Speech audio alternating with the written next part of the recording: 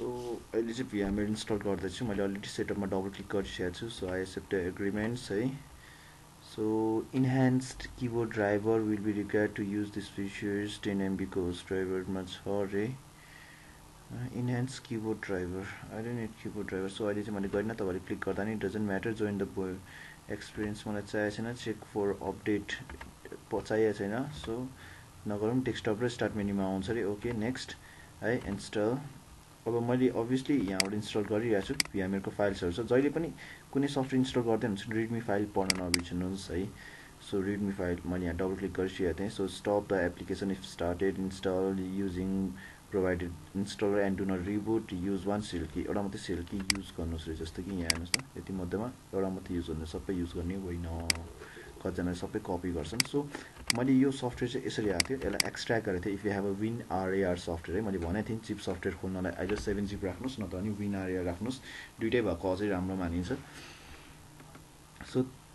यसलाई मैले एक्सट्र्याक्ट गरेर यो सेटअपलाई रन गरिसकेको छु अब सिरियल की हान्न मात्रै बाँकी छ सेटअप रन भइरहेछ अभियसली एकछिन टाइम लाग्दैछ एभ्रिथिङ इन्स्टल्ड हुन्छ है सो अरूकोमा डिफ्रेन्ट विन्डोज आउन सक्छ किनभने अगाडिको विन्डोज मैले स्किप गरेको अलि टाइम लाग्ने हुनाले सो यो अलमोस्ट 1 मिनट सकिएपछि चाहिँ मैले फेरि तपाईहरुको यो रेकर्डिङ स्टार्ट गर्दैको हो might be you might need it भनेर इन्स्टल गरेको प्रोसेस पनि okay let's see other thing अरु के छ र के छ okay not this one not this one we don't need this install हुँदैछ कपिङ भइरहेछ ओके सेटअप सकिदैछ है it's going to end setup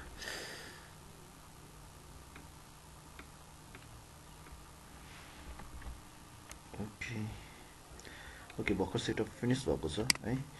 so यो सेटअपमा चाहिँ click finish button to finish setup okay finish भयो let's start vmware for the first time है यहाँनिर vmware छ so vmware workstation pro है लेट्स से माइट बी अब serial की माग्नु पर्ने हो कसरी आउँछ है यो सफ्टवेयर माइट बी हेभी हुन्छ कि यो सफ्टवेयर अलिकता हेभी हुँदाखेरि okay I have the key copy गरेछ छैन नि okay I have not copied the key let's copy one serial key okay copy then here is the paste control V for paste continue I don't want to try for 14 to 30 days okay finish enjoy है okay virtual machine run भयो है यहाँनिर create a new virtual machine भनेको के हो भन्देखि चाहिँ हामीले एउटा नयाँ कम्प्युटर बनाउने है नयाँ कम्प्युटर बनाउने टिपिकल है अब यसमा पनि जाउँ नेक्स्ट गरौँ मेरो पनि फर्स्ट टाइम हो यहाँनिर चलाएको चाहिँ है I have the previous experience so अहिले त्यही गरौँ so I will install the operating system later गर्ने है के गर्न आँटे माइक्रोसफ्ट विन्डोज कुन गर्न आँटे 7 प्र्याक्टिस गर्न आँटे भने चाहिँ यहाँ 7 भन्ने छ इन्टु 86 पहिले यहाँ चुज गर्न पाइन्छ कि माइक्रोसफ्ट लिनक्स धेरै अप्सन छ है कस्तो खालको चाहिँ कम्प्युटर बनाउन आँटे सो माइक्रोसफ्ट विन्डोज राख्न आँटे एउटा कम्प्युटरमा एउटा विन्डोज कम्प्युटरमा सो नेक्स्ट अब यसले छिटो हुन्छ कि 60 GB hard disk next okay fine with finished अब यसले ऱ्यामहरु अटोमेटिक लोकेट गरेर होला मेमोरी 1 GB दिएको छ है सो ऱ्याम प्रोसेसर सबै हुन्छ के तपाईको हेर्नुस् त यहाँनिर ऱ्याम छ है प्रोसेसर अब सिडी चाहिन्छ है सिडी अब अभियसली तपाईले सिडी राखेर डाइरेक्टली चल्छ यो भने युज फिजिकल ड्राइभ हो तर तपाईहरुसँग त फिजिकल ड्राइभ छैन नि त हामी चाहिँ के गर्ने अब यहाँनिर सिडी राखेर गर्दाखेरि काम लामो हुन्छ सो तपाईहरुले के गर्न सक्नुहुन्छ मैले आइएसओ डाउनलोड गर्न सिकाएको थिएँ 7 को है टोरेन्टबाट सो त्यो गर्ने त्यो डाउनलोड भएको ठाउँ चुज गर्ने अब त्यो कहाँ छ त भन्देखि मेरो चाहिँ दिस पीसी भित्र हैन अभियसली माइ केमा थियो भन्देखि सी ड्राइभ भित्र हैन माइ फाइल्स भित्र आइएसओ भित्र के को थियो त मसँग 7 है तपाईहरुले पनि डाउनलोड गर्नु भनिसकेको छु यहाँ राख्ने है यो गरेपछि सिडी हाले बराबर हो के फिजिकल ड्राइभ भनेको हाम्रो सिडी रोमबाट यो यताबाट अब हेर्नुस् है तपाईको हार्ड डिस्क 60 GB को पाइसकेको छ प्रोसेसर 1 है नम्बर अफ कोर भनेर सिकाएको थिएँ अस्ति न कोर्स 1 कोर्स हो है 1 GB उ छ हाम्रो अझै बढाउन मिल्छ बढाउन घटाउन धेरै नबढाउनुस् ल तपाईको मेमोरी उत्तिकै खान्छ कि तपाईको 4 GB र्याम छ नि 1 GB यहाँ असाइन गर्यो नि तपाईको 1 GB मेमोरी यो स्टार्ट गर्दाखेरि रन भइरहन्छ के यो vmware मा कम्प्युटर अन गर्दाखेरि 1 GB यसले खाइदिरहेको हुन्छ के सो धेरै नदिनु होला फेरि 4 GB र्याम छ यही भित्र 4 GB र्याम दिनुभयो भनेदेखि चाहिँ तपाईको कम्प्युटर स्लो छ ह्याङ हुन्छ सो ओके अब हामी यसलाई स्टार्ट गर्न गइरहेछौं पावर अन अब सुरुमा मेसिनमा के पनि अपरेटिङ सिस्टम भने डाइरेक्टली बुट हुन्छ के सिडी बाटै बुट हुन्छ अभियसली तपाईले पेन ड्राइभबाट डाइरेक्टली बुट गरे जस्तो बायसमा सेटिङ अहिले मैले मिलाइन है बायसमा एन्टर गर्न जरुरत छैन यसलाई ठुलो गर्न मिल्छ ओके है यहाँ भित्र छिर्यो हाम्रो सो डाइरेक्टली सिडीबाट डाइरेक्टली बुटिङ लिन्छ अब जस्तै कि pain drive हाल्नुभयो first boot device गर्नुभयो अनि पेन ड्राइभ चल्यो भनेदेखि तपाईँको अप्सन आउने नि हो कि कसरी फर्मेट गर्ने भन्ने टोटल यहाँनिर अप्सन चाहिँ पहिला रन हुन्छ है यसरी तपाईँहरूको सेटअप अब जस्तै कसरी चाहिँ विन्डोज 7 राख्ने कम्प्युटरमा कसरी राख्ने भन्ने कुरा सिकाउन आँट्यो खास गरी बायोसमा फर्स्ट बुट डिभाइस चेन्ज गर्नुपर्छ अब यहाँ चाहिँ अभियसली हार्ड डिस्कमा केही पनि छैन नि त सिधै सिडी रोम लियो कि बुझ्नुभयो कि नै है सो यो चाहिँ सेटअप स्टार्ट भएको क्या डाइरेक्टली अब अभियसली त्यो हार्ड डिस्क फर्मेटेड भएको भए चाहिँ अब हार्ड डिस्क खोज्न खोज्थ्यो नभेटाएर अनि केही पनि बुट हुन्थेन अनि बायोसमा गएर हामीले first boot device CD Rome pain drive गर्नुपर्ने हुन्थ्यो अब अभियसली मैले अहिले त्यो चेन्ज गर्नु परेको छैन डाइरेक्टली सेटअप स्टार्ट भएको छ यो चाहिँ तपाईँहरूलाई कसरी फर्मेटिङ गर्ने हो भनेर सिकाउन आँटेको तपाईँले जब कि तपाईँको पेन ड्राइभ चल्छ नि फर्मेटिङ गर्न पेन ड्राइभबाट बुट हुन्छ यस्तो खालको अप्सनहरू आउँछ कि त्यो सिडी राखेर गर्नुहुन्छ नि है बायोसबाट फर्स्ट डिभाइस सिडी रोम गरेर अनि जब विन्डोज 7 स्टार्ट हुन्छ यो अप्सन आउँछ त्यसपछि नेक्स्ट गर्ने है अनि त्यसपछि इन्स्टल नाउ गर्ने है इन्स्टल नाउ गरेपछि अरू अप्सनहरू आउँछ तपाईँहरूको है सो एउटा कुरा चाहिँ याद गर्नु होला इन्टु 86 भनेको चाहिँ 32 बिट हो इन्टु 64 भनेको 64 बिटको है सो हामी जहिले पनि 64 बिटकै राखिरहेका छौँ किनभने 64 बिट सपोर्ट गर्छ भने किन 32 बिटको राख्ने त आई एक्सेप्ट है नेक्स्ट गरेँ है अब यहाँनिर कस्टम है अपग्रेड नगर्ने अपग्रेड भने विन्डोज 7 छ विन्डोज 8 राख्नु विन्डोज एक्सपी छ विन्डोज 7 राख्ने अपग्रेड हो है त्यो भनेको चाहिँ करेन्ट भर्सन हुन्छ होइन त्यसलाई नै अपग्रेड गर्ने भन्छ कुनै पनि फाइल डिलिट नगरिकन कस्टम भनेको टोटल्ली चेन्ज गर्ने के पुरानो अपरेटिङ सिस्टमलाई फालेर नयाँ अपरेटिङ सिस्टम राख्नेलाई चाहिँ कस्टममा जानुपर्छ कि अब यो खासै भनेदेखि हार्ड डिस्क नयाँ हो नि त अनलोकेटेड आउँछ तपाईँहरूको यहाँनिर टन्नै सिडिई भएको हुनाले यहाँनिर डिस्क 0 डिस्क 1 डिस्क 2 भन्ने नाम आउनसक्छ है सो यहाँनिर तपाईँले ड्राइभ अप्सन थियो त्यहाँनिर न्यू गरेर क्रिएट गर्न सक्नुहुन्छ अब 60 GB मात्रै भएको हुनाले मैले यहाँ टोटल असाइन गरेँ 60 GB न त भनेदेखि के गर्न मिल्छ त छुट्टै छुट्टै गर्न मिल्छ क्या जस्तै कि एउटा सपोज है तपाईँहरूको हार्ड डिस्क 3टा कसरी हुन्छ त हेर्नुहोस् है 50 ओके सपोज 10 GB को एउटा हार्ड डिस्क थियो नो टोटल असाइन गरिदिनु होला अहिले चाहिँ है न त अनि तपाईँले डिलिट गर्ने पनि अप्सन थियो कि फाइल चाहिएन भने डी ड्राइभलाई डिलिट गरिदियो ई ड्राइभलाई डिलिट गरिदियो अनि एउटा ढिक्का बनाएर न्यू गरेर होइन यो टोटल एउटालाई गरेर मैले एप्लाई गरेँ अहिले चाहिँ न त नि तपाईँको 200 GB थिएन 100 GB C drive 100 GB D drive ई ड्राइभलाई 100 GB छुटाउन मिल्थ्यो कि कोठा कोठा अब यो जम्मा 60 GB मात्रै असाइन गरेर नि यति मात्रै असाइन गरेँ ओके एउटा बन्यो अब यहाँ बन्छ तर दुईवटा बन्छ हेर्नुहोस् है फेरि मैले एउटा मात्रै बनाउने 60 GB को भनेर भनेको छु तर यो भनेको चाहिँ सिस्टम भोल्युम जस्तै बुट गर्ने बेलामा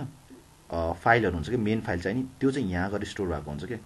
बुझ्नुभयो कि नै सो यो 100 MB विन्डोज 10 मा चाहिँ 200 MB सेपरेट बन्ने हुन्छ 200 माइट बी 500 MB सेपरेट त्यहाँनिर के स्टोर भएको हुन्छ त सिस्टम फाइल स्टोर हुन्छ यसले चाहिँ यो हार्ड डिस्क यसरी बुट गर्ने है यो सी ड्राइभमा भएको फाइलहरू भन्ने सिकाएको हुन्छ अब तपाईँले जहाँनिर थिचेर नेक्स्ट थिच्नुहुन्छ नि त्यहाँनिर चाहिँ गएर चाहिँ अपरेटिङ सिस्टम इन्स्टल हुन्छ जस्तै 100 MB मा त अभियसली अपरेटिङ सिस्टम इन्स्टल हुन सक्दैन सो यहाँनिर 59 GB मा मैले के गरेँ नेक्स्ट गरेँ अब अपरेटिङ सिस्टमको सबै फाइलहरू जुन सिडीमा थियो त्यो सबैको ल्याएर हाम्रो हार्ड डिस्कमा कपी हुन्छ यो नेक्स्ट गरेपछि यो जुन 0% आएछ 0% कपी भएर चाहिँ टोटल सबै कम्प्लिट भएपछि तपाईँको फर्मेटिङ कम्प्लिट हुन्छ है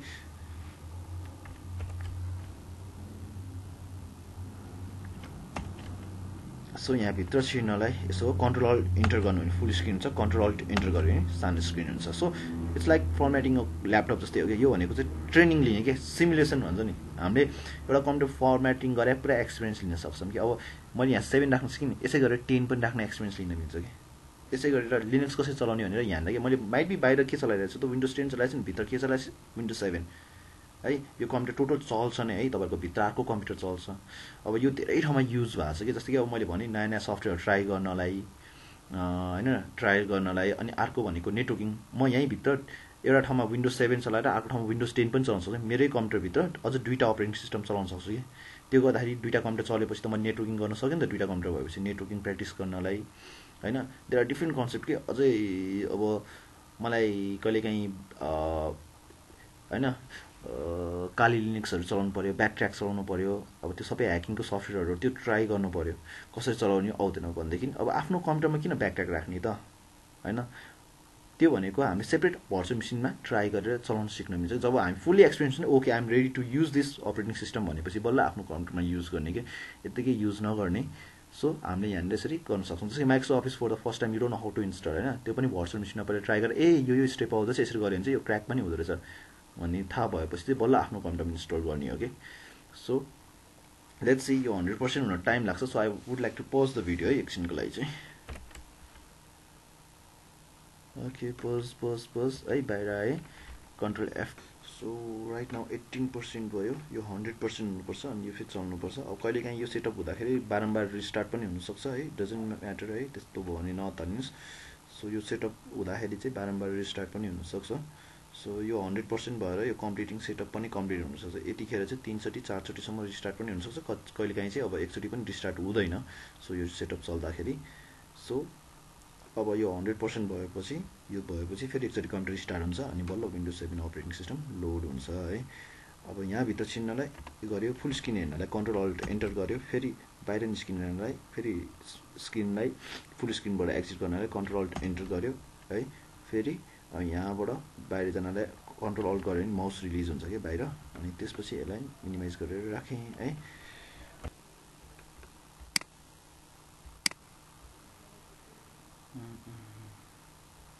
okay 96 right now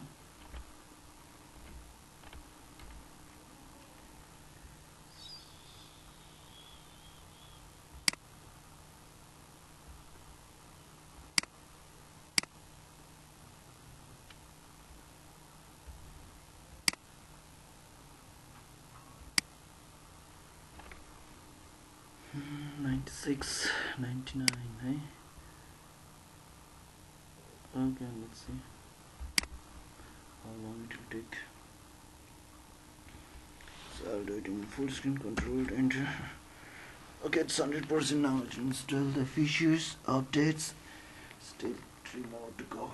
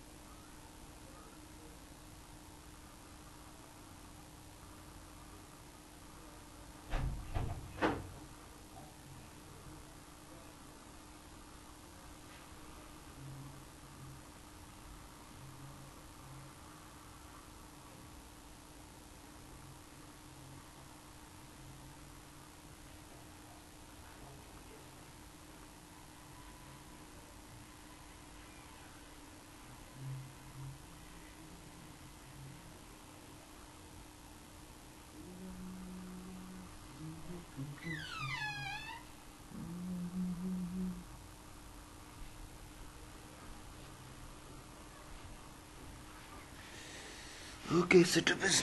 updating registered setting. Okay, you are seeing it right now. So what is going on? So see, right now I am running Windows 10, but still I can run Windows 7. So it's like creating a new machine. के अब एउटा कस्तो concept हुन्छ नि virtual machine भने एउटा total computer create गरे जस्तो भयो क्या यो चाहिँ so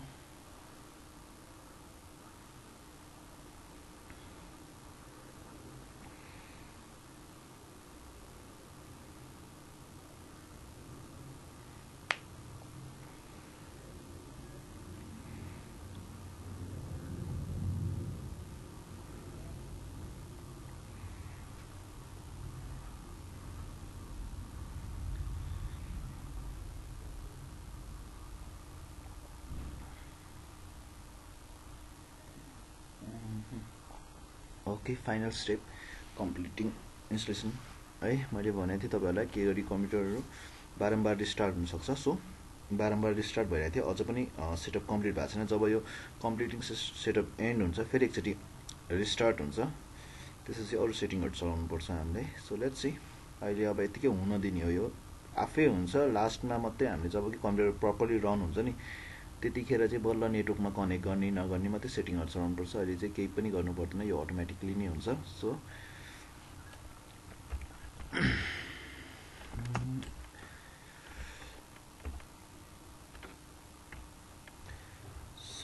Okay, recently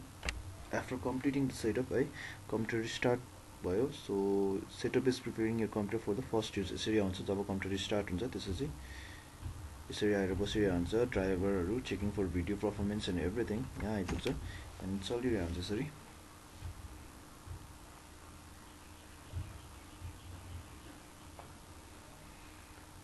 सो अब भोलिको क्लासमा तपाईँले के गरी vmware इन्स्टल गरेर ल्याउनु भएको छ अनि पुरानो ऊ छ भने तपाईँहरूले अब क्लासमै बसेर पनि यो अपरेटिङ सिस्टम इन्स्टल गरेर चलाउन सक्नुहुन्छ के.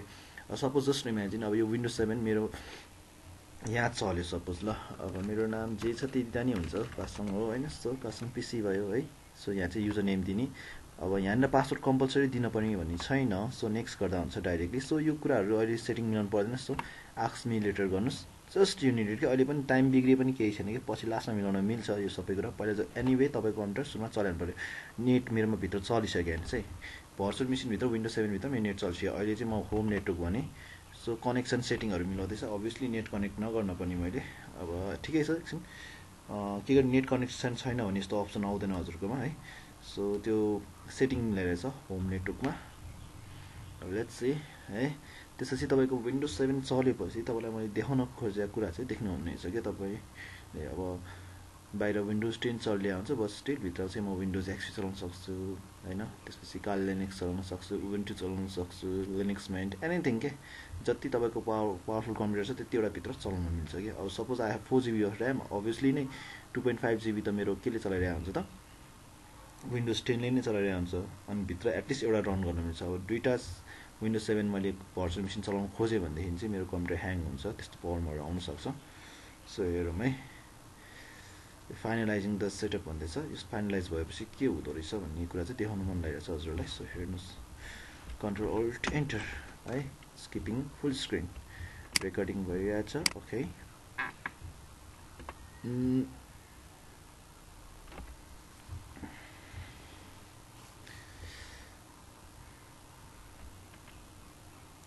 सो अहिले मैले ज्याम चलाउन खोजेँ भनेदेखि चाहिँ मेरो ज्यामहरू सबै ब्लक भइरहेको हुन्छ कि. सो तपाईँले देख्न सकिरहनु भएको छ. मैले अब ज्याम भने नि जसकोमा ज्याम छ त्यसको पोर्ट ब्लक हुन्छ नि. यो 443 भन्ने पोर्ट ब्लक भइरहेछ. केले गर्दा vmware ले गर्दा. यसले गर्दाखेरि तपाईँले के गरी अपाची सर्भरलाई स्टार्ट गर्न खोज्नु. यो स्टार्ट भयो माइस्कुल स्टार्ट हुन्छ त. लेट्स सी है. एरर आउनु पर्ने हो पक्कै पनि. बट स्टिल चल्यो भने चाहिँ अचम्मै हुन्छ. बट स्टिल एरर आउन सक्छ यस्तो कन्डिसनहरूमा हजुरकोमा. यहाँ पोर्ट खुलेको छैन अझ नि. यहाँ रेडले केही ब्लकिङ यस्तो भन्छ. You may need to block this may be due to the block port. के पोर्ट ब्लक भइदियो अरे है. हेर्नुहोस् त अपाची स्टार्ट हुनै सकेन. माइस्कुल स्टार्ट भयो त्यो पनि पोर्ट असाइन भएको छैन. किन त vmware ले सबै गरिदिएर हुन्छ है. अब मैले कि चाहिँ ज्याम चलाउनु छ भने आइदर पोर्ट नम्बर चेन्ज गरेर चलाउनु पर्ने हुन्छ हैन. कि चाहिँ मैले यो vmware को सर्भिस स्टप गरेर चाहिँ चलाउनु पर्ने हुन्छ कि. सो मेरो माइस्कुल चाहिँ चल्यो पोर्ट कति 3306 मा चल्यो तर मेरो अपाची चलिरहेको छैन. अपाची पोर्ट 80 मा चल्छ जस्तो. सो चलिरहेको छैन. ओके हाम्रो यहाँ पछाडि रेडी भइसक्यो. हाम्रो विन्डोज 7 एउटा अपरेटिङ सिस्टम चल्दैछ भित्र. सो अलमोस्ट रेडी है. चल्छ कति टाइम लागेको है. So it will be little slow है. सटिङ डाउन यो किन भएको भनेदेखि सेटिङ सबै मिलायो फेरि पनि रिस्टार्ट गर्छ. अब चाहिँ बल्ल कम्प्युटर रन हुन्छ होला है. So it's a long process है. धेरै लामो प्रोसेस छ. बट स्टिल एकचोटि सेटअप भएपछि तपाईँले दुईवटा कम्प्युटर चलाउन पाउनुहुनेछ. सो भित्रपट्टि तपाईँले नयाँ नयाँ सफ्टवेयर इन्स्टल गरेर जति त्यो कम्प्युटर बिगारे पनि भाइरस लगाएर भाइरस क्रिएट गर्न सिके पनि सबै गर्न काम लाग्छ. अब भाइरस क्रिएट गर्नु छ भने तपाईँले आफ्नो कम्प्युटर क्रिएट गरेर आफ्ना चलाए त हुन्न. सो तपाईँले भर्चुअल मेसिनमा भाइरस क्रिएट गरेर भर्चुअल मेसिनमै रन गरेर कस्तो इफेक्ट हुन्छ भनेर पनि चेक गर्न सक्नुहुन्छ है. त्यो पनि एउटा एडभान्टेज छ. सो भर्चुअल मेसिन भने मेनली म चाहिँ के को रूपमा लिन्छु टेस्टिङ पर्पजको लागि. जे पनि नयाँ सफ्टवेयर टेस्टिङ गर्नलाई ह्याकिङहरू गर्ने ट्रिक्सहरू गर्ने नयाँ सफ्टवेयर ट्राई गर्ने ठाउँको रूपमा लिन्छु कि म चाहिँ. मैले चाहिँ भर्चुअल मेसिन कहिले चाहिँ पढ्नु परेको थियो भनेदेखि जब कि मैले अब नेटवर्किङ गर्न चाहन्थेँ. अब अभियसली दुईवटा ल्यापटप त्यतिखेर त थिएन. सो भर्चुअल मेसिनभित्र चाहिँ म दुईवटा एक्सपी खोल्थेँ. एक्सपीलाई जम्मा 256 ऱ्याम भइपुग्थ्यो अनि दुईवटा एक्सपी गरेपछि म सेटिङ्सहरू सबै चलाउँथेँ क्या नेटवर्कको लागि. जस्तै दुईवटा कम्प्युटर नेटवर्किङ हुन बेसिक अप्सनहरू के चाहिन्छ भन्दाखेरि चाहिँ मैले चाहिँ दुईवटा एक्सपी रन गरेर त्यसरी चाहिँ मैले नेटवर्किङ सिकाएको थिएँ है. अनि त्यतिखेर चाहिँ मलाई केबल्सहरू पनि केही चाहिन्थेन. भर्चुअल मेसिनमा आफै लिङ्क हुन्थ्यो. न्याट भन्ने छ अरू अप्सनहरू छ. सो त्योबाट चाहिँ मैले नेटवर्किङ चाहिँ त्यहाँबाट सिकेँ हो. सो त्यहाँदेखि चाहिँ I fail virtual machine was very important के अनि नयाँ नयाँ सफ्टवेयर ट्राई गर्नु छ भने मैले त्यहीँबाट अनवर्ड्स चाहिँ ट्राई गर्न सुरु गरेँ सो स्टुडेन्ट लाइफमा के गरेँ तपाईँलाई भर्चुअल मेसिनको कन्सेप्ट छ भनेदेखि सो तपाईँलाई अझै अगाडि बढ्न चाहिँ मद्दत हुन्छ सो लुक अब चाहिँ हाम्रो प्रिपेरिङ यो डेस्कटप अब डेस्कटप पहिलोचोटि चल्दैछ है ओके चल्दैछ सो अहिलेसम्म बुझ्नुभयो होला भर्चुअल मेसिन भनेको एक्ज्याक्टली के हो भनेको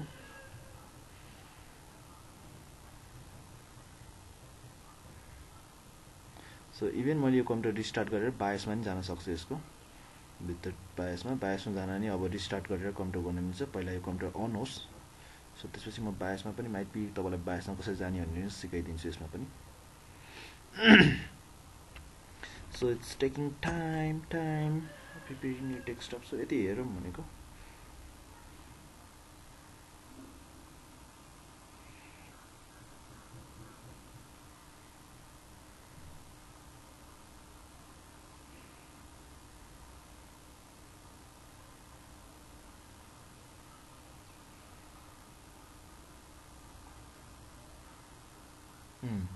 देख्नुभयो सो यहाँनिर के आयो त हाम्रो विन्डो 7 स्टार्ट भयो कि अब हेर्नुहोस् है यहाँभित्र विन्डो 7 चलिरहेछ तर बाहिर के चलिरहेछ त हाम्रो विन्डोज 10 चलिरहेछ भनेपछि मैले यहाँभित्र सफ्टवेयर पेन ड्राइभ राखेर यहाँभित्र देखाउन मिल्छ कि रमाइलो छ क्या पेन ड्राइभबाट सफ्टवेयर लिएर गएर यसमा कपी गर्न मिल्छ होइन नयाँ नयाँ सफ्टवेयर ट्राई गर्न मिल्छ भाइरस के गरी यहाँभित्र छिराएर के हुँदो रहेछ सिस्टममा भन्ने त्यस्तो कुराहरू ट्राई गर्न मिल्छ जस रमाइलो छ